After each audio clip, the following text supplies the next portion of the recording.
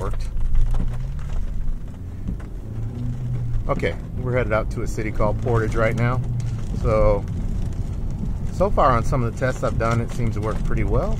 Image quality looked pretty good. Lenses are a little dark for me, and they're polarized, which makes it a little bit harder to see what's going on some of my electronic devices. It looks like it's working okay on my mapping system for my car, which is a good thing. But on my phone, it's really hard to see on that, I think it's a Super AMOLED screen or something like that. So anyway, that's pretty much it. The sound, I did a little test a little bit earlier, was pretty good. What makes this camera pretty nice is that you actually can adjust the vertical angle of the camera, which in some of the previous iVue cameras, from what I saw, really kind of left you in an unusual angle. It didn't orient exactly where you were looking. So since this is adjustable, that's good. The way to check that is obviously with your phone. You can hook into the app and see exactly what the camera's seeing. The biggest problem is that app, or I'm sorry, the Wi-Fi being on really seems to burn the battery down really fast. So that might be something you want to consider. Try not to run with it. Once you get the angle set, it should be okay. But I noticed even while I'm driving, the angle's a little bit different than when I'm walking. One other thing too, there doesn't seem to be any image stabilization, which wasn't expected. It wasn't advertised as having that, but it would be nice. You know, as technology gets better, I think that'll become more of a standard. But I don't think they could do optical image stabilization.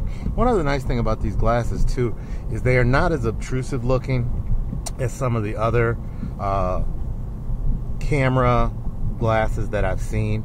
These actually do not have a big point in the middle where the camera is. It actually is really pretty compact. Looks, other than the kind of very, very dark overall look, it looks like a pair of sunglasses, which for you people who are interested, I guess, in spying or whatever you're doing, I guess that would work for certain people.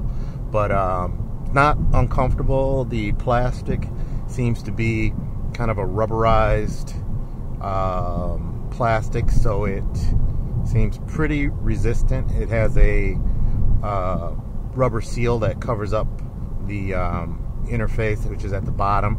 On the interface is a micro USB port for charging, and I would imagine you could probably take information off of it that way too. There's a area for a removable micro SD card. I have a class 10 micro SD 128 gig card in there right now, and that's pretty much it as far as I can say. So right now we're just doing a simple drive. Typically I don't like watching people drive around. I'm not doing anything exciting. This car is exciting. I could do some crazy stuff in it, but I'm not going to. So that's really pretty much it. Let me think, what else could I tell you? It did come with a pair of yellow lenses. I'm hoping there are a pair of clear lenses that'll be available later on, because I don't really like the look of yellow lenses, and these lenses are so black that I look like I have like a vision problem or something like that, and I'm trying to protect my eyes. But the glasses overall have a pretty nice look to them. I'm also curious about that battery time. Unfortunately, I had to run on Wi-Fi for a little while, so I don't know how much battery time I actually have available right now. But that is pretty much it. I'm going to try to stop. Oh, by the way, too. So you can take pictures with this, too. You can take pictures while you're doing video, and you can also take pictures while you're in so-called standby mode. So let me try to do one right now, behind a bus right now. So I think you double-click.